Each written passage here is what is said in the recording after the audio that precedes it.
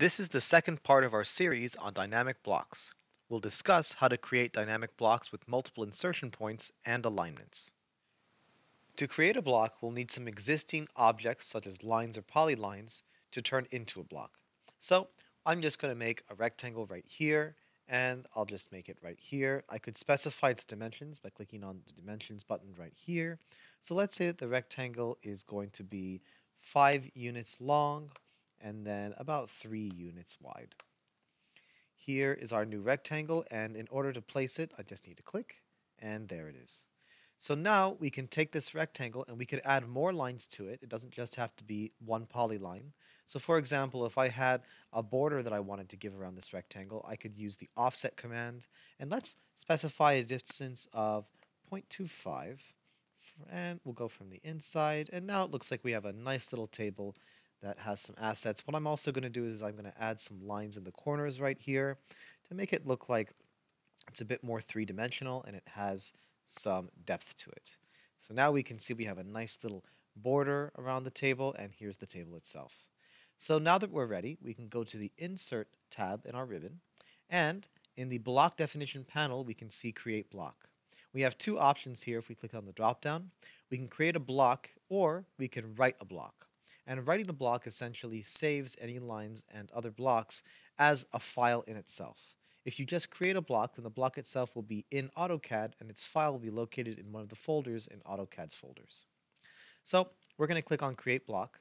Now the block definition dialog pops up, and we'll need to give this block a name. So we're going to call it AR underscore table. My initials are AR, and that way I'm going to keep this block at the top of the list because the letter A is first in the alphabet.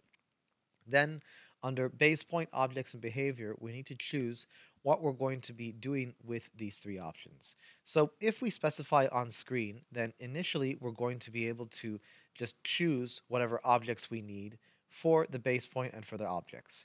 If we don't, then pick points is available to us, and we can actually choose an X, Y, and Z axis in order to pick specific points that we don't necessarily want to draw a box over. So we could do that if we already know that. But I'm just going to specify on screen. It's a little bit more manual this way, but a little bit faster if we do it that way. And with objects, we have the same scenario. If I uncheck specify on screen, then we can select our objects using the select objects button here. But I'm just going to specify them on screen, going to make that a little bit simpler. And these options down here are very important.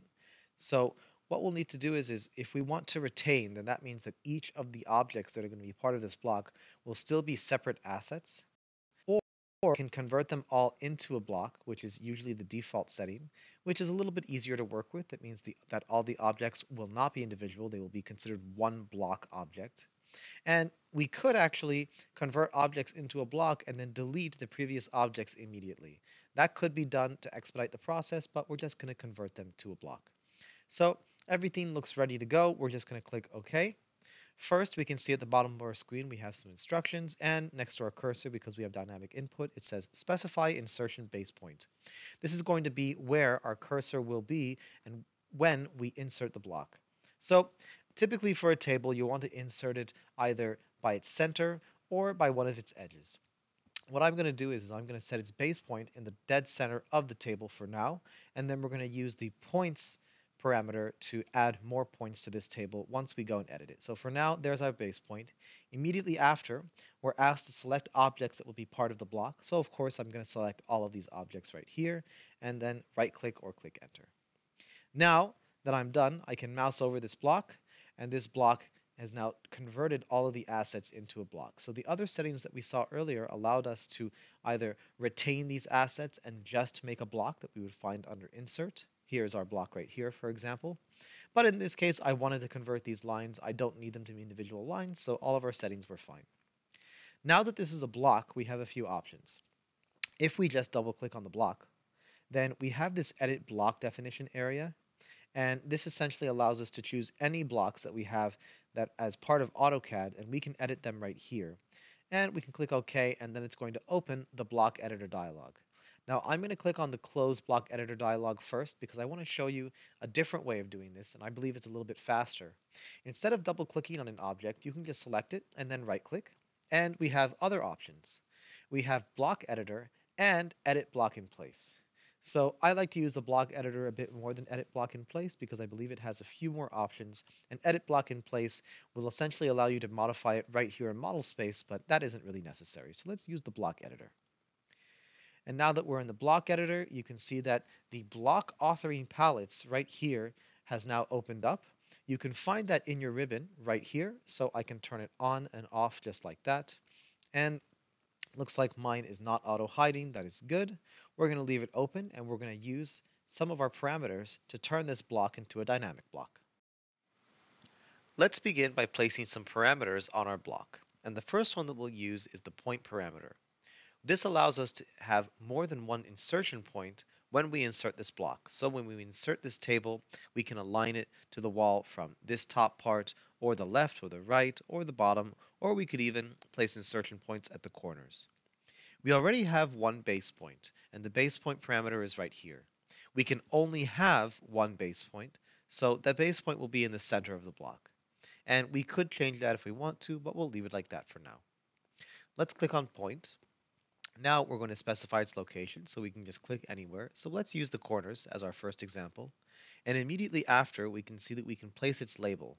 So I can see that if I place it about 0.1 units to the left of where it is, it should look quite nice. And as we zoom out, these labels actually increase in size and then decrease in size as we zoom in. Now you'll see an exclamation mark next to this label, and that means that if we mouse over it, it just said it right there, there are no actions associated with this parameter. So right now, they're just points that don't have any actions, and we can find the Actions tab right here.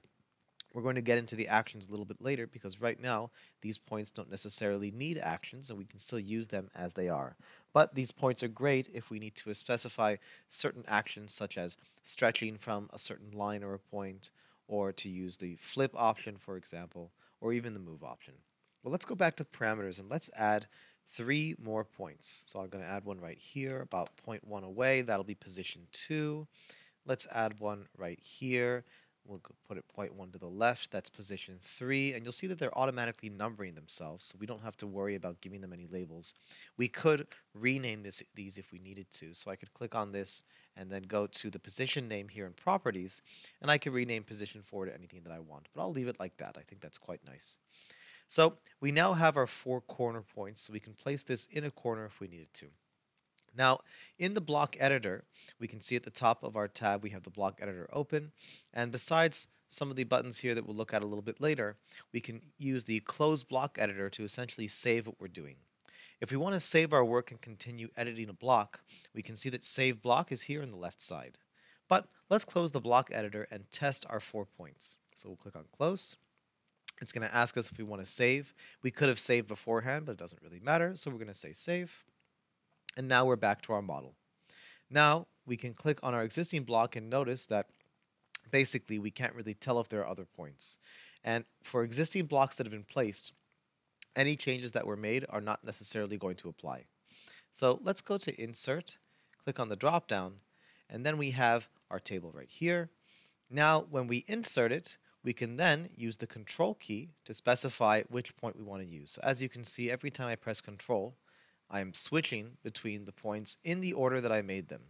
And so you can see that now we're at point 4, back to the base point, point 1, 2, 3, and then 4. And so if we needed to place this in the corner and touch this block, for example, we can do that perfectly without having to place the block and then click on it and then go and use the move command and then move it in place. So we've now saved a lot of time by making points and using them wisely. Let's edit our block one more time, and this time we're going to use another parameter, and that is the alignment parameter. So how it works is it allows us to essentially align any object to another object so that they're basically parallel to each other. And so how we do it is we can specify the center of what line we want to align. So in this case, this line is going to be perfect right here. And then we need to draw our alignment direction. We also have the option to specify an alignment type. So I can type the T key, and now I can choose between a perpendicular alignment or a tangential one. Perpendicular works very well for straight lines, and tangential works perfectly for circles and arcs. And that way, when you draw your circles and arcs and attach them to other objects, they'll be perfectly tangential if you want them to. In this case, we're going to keep alignment, or excuse me, keep perpendicular. And now, the way that we draw our alignment is important because the direction that it's going to be facing is going to be determined based on whether we draw from the right or the left of where we started. So if we start from the right side here, and then we could pass our object a little bit if we wanted to, but I'm just going to go right to the corner right here. And when the alignment symbol is pointing outwards, then we know that it was done correctly. So because we drew from the right, it worked very well. Now we can see that the symbol is pointing up, so that means that this edge right here will try to align and then uh, rotate the object according to whatever object we're trying to align to. Let's make all alignments on all the other sides as well. So I'll make one right here. That one was drawn correctly. Let's make one right here and draw this one up here. And look at that. This one's facing inwards. So now we know that we need to actually draw to the right of it. So we're going to just delete this, make one more, and we'll draw it down here this time. There we go. That direction is perfect. And let's do our last one. Let's draw it in this direction. This was not correct, so I'll draw it one more time. And you can essentially think of it as drawing in reference to the alignment in order to make sure that it aligns correctly. So if we're facing downwards, always go to the right. So to the left, we go up. And up here, we just go to the right. And now our alignments are perfect, so let's test them out. We could test the block by using the test block action, but I actually like to close the block editor and actually test my block in my model space because sometimes there's a few nuances there that might not be present in the test block area. So let's close our block editor and save our changes. Now let's insert our block again, just to have a new one, a fresh one, just to add on to what we're already doing. And here we are. Firstly, we'll use Control to switch to another point. And what we can do essentially now is we could place this based on our point, and then afterwards we could then move it to a line. So what I'm going to do is I'm going to place this block right here. Then I'm going to go and I'm going to draw a line, and I'm just going to draw it at a very arbitrary angle. So I'm turning off ortho. I'm not going to really look at my angle. Perfect. Now let's test and see it. And look at that. As soon as we select our block, we can see that we have all of our alignments visible. While you might have noticed that the points that we made are not visible, except for the base point. So that's an important note to keep in mind. We're going to take this alignment right here, and there it is. Look how beautiful. And regardless of what snaps you have turned on, for example, I don't have nearest turned on. I always keep extension, nearest, and parallel off because they tend to interfere with one another, and I only turn them on when I need them. But you'll notice that if I'm using the alignment grip, the nearest snap actually turns itself on, and we can see the symbol right there. So it's very flexible, and it temporarily turns on certain snaps in order to get you the result that you want. And there it is. In basically a few seconds, I was able to align this properly. I didn't have to use the rotate tool, and sometimes you'll have to rotate by reference if the angle isn't specified. So now we've saved a lot of time by using alignments. This is the end of the second part of our series on dynamic blocks. Part 3 covers how to create the rotation and flip parameters for your blocks in AutoCAD. We'll see you there.